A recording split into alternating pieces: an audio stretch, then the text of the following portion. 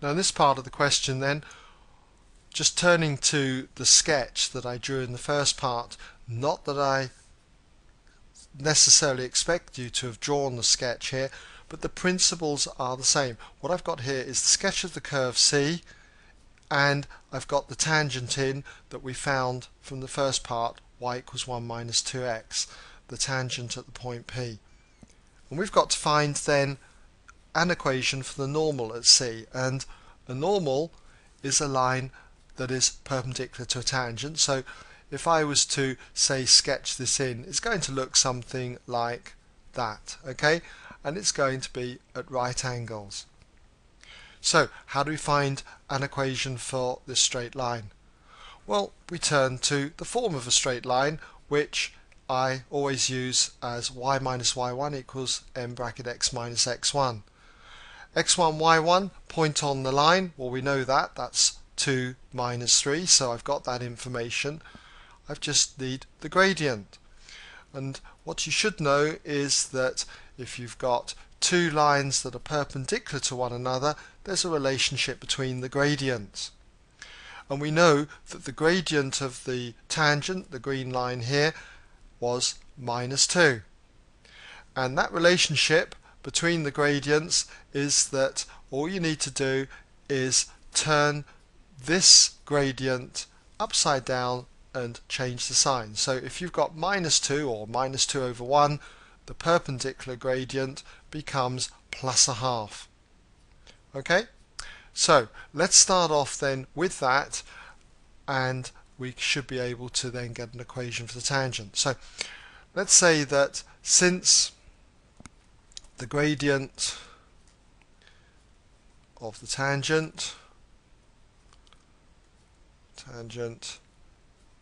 equals minus 2, therefore the gradient of the normal, alright, is going to equal 1/2.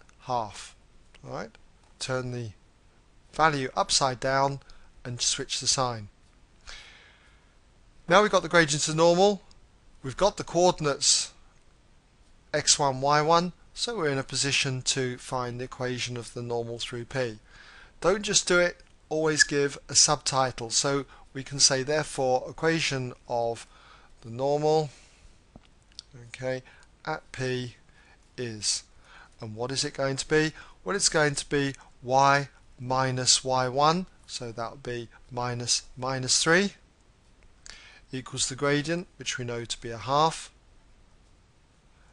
multiplied by x minus x1, so x minus x1, that's going to be 2. Now it said find an equation for the normal at P, and so essentially we've got it. So you could leave it like this, but it does look a bit untidy. So we could possibly change this to y plus 3 equals a half bracket x minus 2. You don't have to put this in the form y equals mx plus c, you could still just leave it like this. I must admit, I always like lines like this that have got fractions in. I like putting them in the form ax plus by plus c equals 0, where a, b and c are integers. So if I was doing this, I would most probably multiply by that 2 to both sides. So that would give me 2y plus 2 3s are 6, and if I multiply this side by 2, then this becomes just simply 1 times x minus 2, so I get x minus 2. And then I would just leave that x there, I would subtract 2y from both sides, and I'd also subtract 6 from both sides, so minus 2 minus 6 would be minus 8, and that would equal 0. So that would be my answer, but as I said earlier, any one of these will do, okay? And that brings us to the end of this part.